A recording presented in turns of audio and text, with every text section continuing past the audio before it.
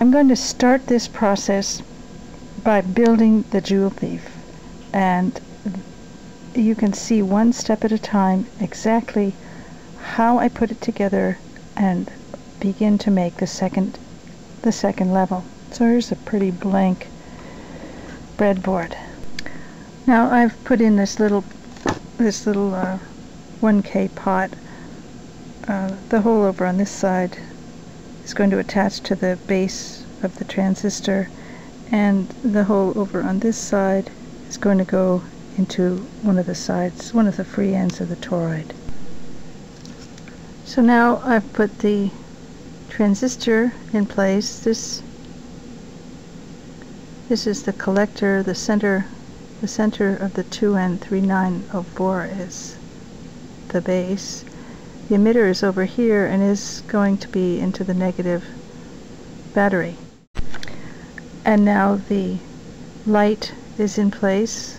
This side goes to the collector, this side goes to the emitter, so this is -2. Now I've put in the toroid. Here's the X tree, here's the twisted pair of the 1111. This is the emitter side. It doesn't really matter until you do it. Once you define it, it's there. The base. This is the base. So now that's ready. That's a Joule thief. And here's a little bit of proof that that's a Joule thief. Okay. There's a Joule thief.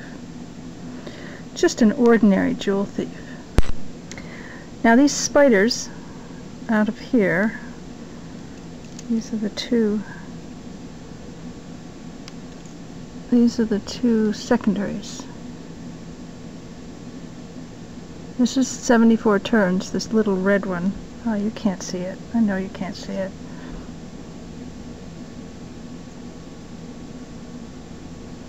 That's 74 turns, and over here is 21 turns. This is a green one. So if you can see, I put in the light. I have connected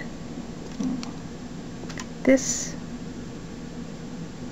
and this. Oh, there's the negative probe. There's the positive probe of this of the scope.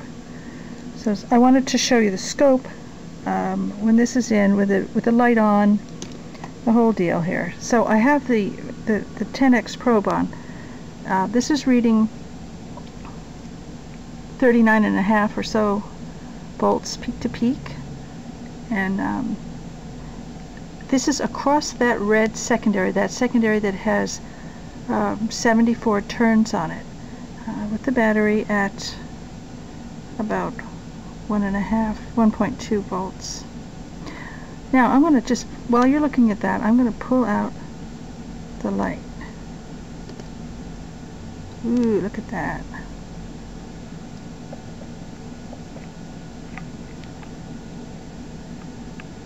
$107 volts.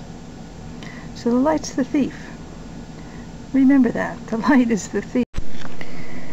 So with the battery already in place, I'm going to light up these lights. One of the ends is over here. Oopsie, you can't see that at all. One of the ends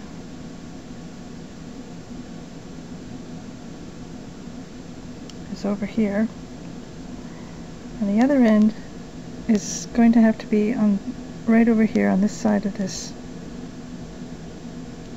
LED. They're all in series, 10 of them. There. Look at that. This final time I've added 3 LEDs that'll be lit by the green secondary, and temporarily 3, and then I've added 2 resistors. This one is 10 ohm, this is 33 ohm. This is the one I'll be using most of the time. Yeah, I'd like to show you what the scope says about this green secondary before it gets before it gets any lights on it. So I'm going to put it into the main battery place, and oh yeah, the light's in the way, and it says 47. Is that better? It says 47 volts. Now I'm going to take that down and I'm going to put it into the, just so you see it.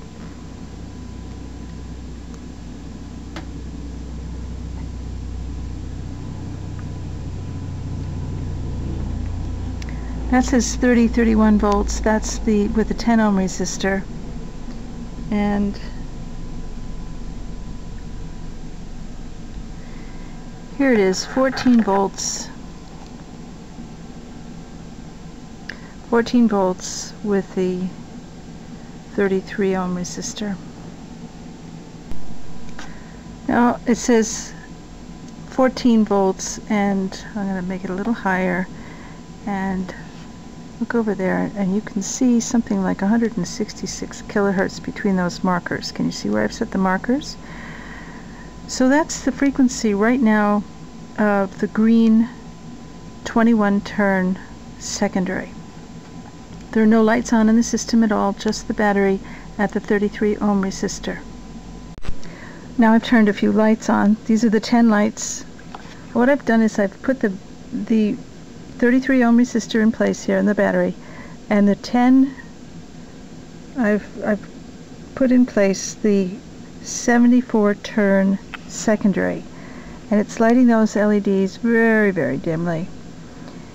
And the scope now says 829 or something on the same frequency. Now here's what I want to show you. This is what's interesting here. The battery is at the low level. It's at the 33 ohm, the resistor in there. Those lights are on. If I put the other lights on,